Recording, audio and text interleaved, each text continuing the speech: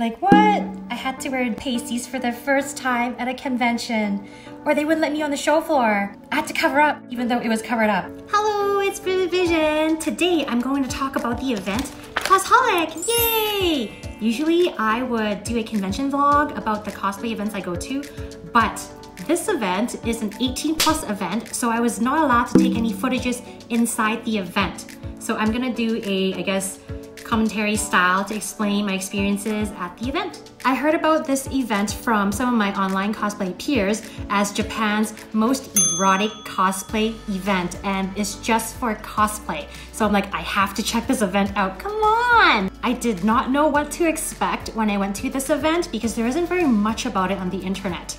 And when I went, it completely blew my mind away. Guys, if you ever get to go to Japan and cosplay is your thing, you need to check this out. And of course, you have to be 18+ to go. Cosholic is held in Tokyo and they have it twice a year, one in the spring and one in winter. And I went to the winter session on December 28th. I did get some footages outside of the event with the lineups and everything. Yeah, we just got to the Tokyo Ritsu Center for the convention.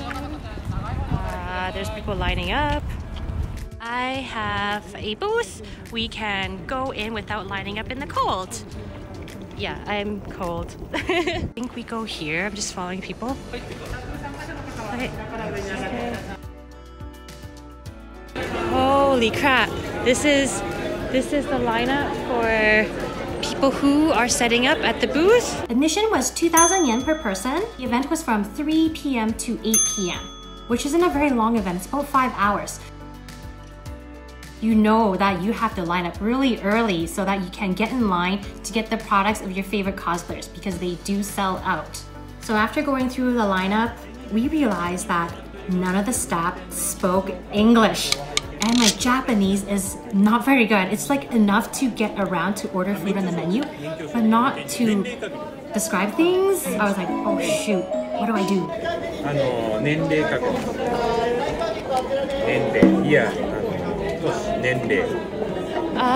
What is your age? Oh, this is an 18+ event, so they have to ID all of you. I was wondering what he was asking for. So he's asking for age.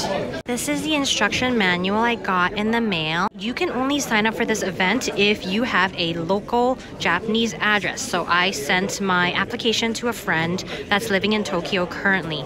So I just picked it up from him yesterday. That's why I haven't really had a chance to go over the instruction manual. But all of the information is online as well. Instructions right here, it does ask you to show your identification to prove that you're over 18. Probably should have read the instructions before I came, but I can't read this. Yep.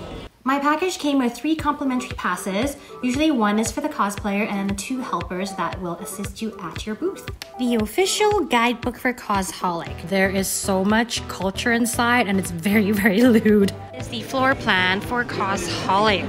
And there's so many cosplayers here. It looks like there's like, what, I don't know, a couple hundred. And I am at H32, this corner booth right here, as Vivid Vision. Setting up my booth. Apparently we only get like the 3-inch part of the table, or sorry, 4-inch, because everyone splits it and shares it. There's my poster. Oh yeah, so nice. Now normally at a North American convention, you just stroll right in your cosplay. You can, you know, go outside in public in your cosplay, no problem.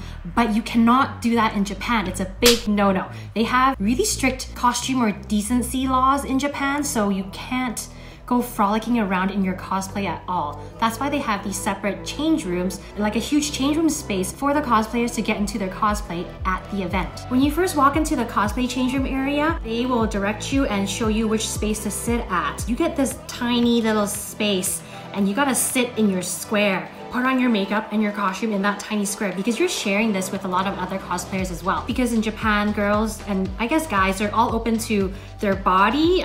People actually take off all their clothes. They're changing in there, no problem. So I was a little shy with that because I'm not used to going publicly naked with strangers. I actually wore this costume to the event and I had this on. So I just put over my regular clothes and traveled with my jacket so that I was fully clothed in public. The costume I wore to this event is a Tago race queen version from Azure Lane. And as I was getting up and about to leave the change room, I looked around like, oh my God, I did not realize I actually had a lot more clothing on than the other girls. And I was like, this outfit is actually not very clothed, but the other girls were wearing even less clothing than me. Wish I could show you guys, but of course I was not allowed to take any footages or photos there. I was a little shocked. Girls were literally wearing stuff I would wear, say for Patreon, and only shoot inside a private studio or my home with people I trust. But they were actually wearing these outside in public to this public event. It was like sheer lingerie, beaded thongs. My mind was blown. But the girls were just wearing lingerie and very fetish clothing. I'm not complaining. I like the culture. It was very eye-opener, like literally eye-opener. And it was a cool experience.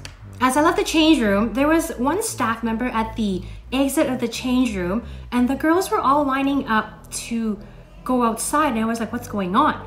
Then I realized the staff member was checking the girls. She was making sure they were decent. She actually had to do 2 checks for every single girl. Of course, as a foreigner, I didn't realize you had to cover up those parts. I was like, what am I supposed to cover it up with? From my understanding that I can purchase band-aids from her for 500 yen, which is like $5 US, and then I can tape it on. Like what? I had to wear pasties for the first time at a convention, or they wouldn't let me on the show floor, even though it was covered up. So this is where you enter into the hall and the change room's on the side here. As you go from this side, from the left to the right side, the cosplays get looter and looter and looter. We actually saw some AV girls around this side of the hall.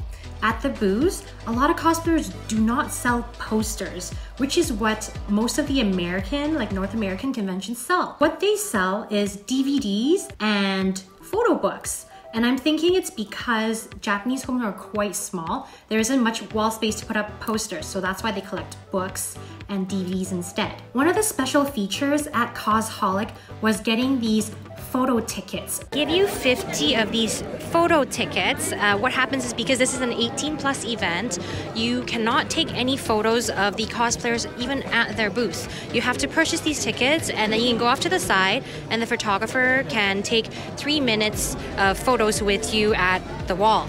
I didn't realize that actually the girls would do it for 1 minute. 1,000 yen for 1 minute. And some of the really popular girls would be splitting it up with 2 photographers for 30 seconds for 1,000 yen just because they wanted to get through more people. I actually didn't realize. I thought they buy the ticket and then you go take the photos right away. But some of the girls, what they did was they sold the batch of tickets and said that from 4 to 5 p.m. I will be offering my photos at this side of the wall and then people would line up to go take the photos. I would look at the wall on the side and I would see a bunch of girls having their own station on the side and the photographers would be lining up to take photos of them. As I was panning through the wall, I could not believe my eyes of the type of poses these girls are doing. I literally had to like turn my head back and do a double take like, are you serious? Is that what she's doing? Like, I was so shocked. It's something I would do at home or in a studio to take photos for a private Patreon set, but they actually did it out in public. They did really very sexy lewd photos. They like opened their legs, pulled up their tops. It was just like something you would see out of an AV magazine. Mind blown. I am taking in the culture. Thank you so much. One of the things I actually enjoyed was that the bathroom line was so short. Usually at any convention, the female bathroom line is like out the door, super long. Because 99% of the patrons there were male, the lineup for like the male bathroom was like half an hour long, whereas the female bathroom was like maybe 2 seconds. I was like, yay, I can go pee without having to wait in line. I was hanging out at my booth and I was really happy that some of my fans came to see me and brought me presents. I ate it already because my fans know I love eating food. Thank you very much for all the delicious Japanese snacks and drinks. I also got a lot of presents from some of the Japanese cosplayers at the event. They gave me some of their DVDs and photo books, and I of course gave them back my photo book. I was so happy that I got some DVDs. I was like, yay, Japanese cosplayers. All in all, it was a very eye-opening experience. I enjoyed every moment of it. I was shocked quite a few times. It was worth the experience. I would definitely go back again. If you guys are into cosplay culture and the lewd culture, you should definitely check it out. Thanks so much for watching this YouTube episode. If you like my cosplay content, please like and subscribe to my channel, and feel free to drop me any questions in the comment section below. I'm actually thinking of pooling some of the questions and doing a Q&A episode for the next YouTube video. So go ahead and ask me anything you want. Until next time, see you!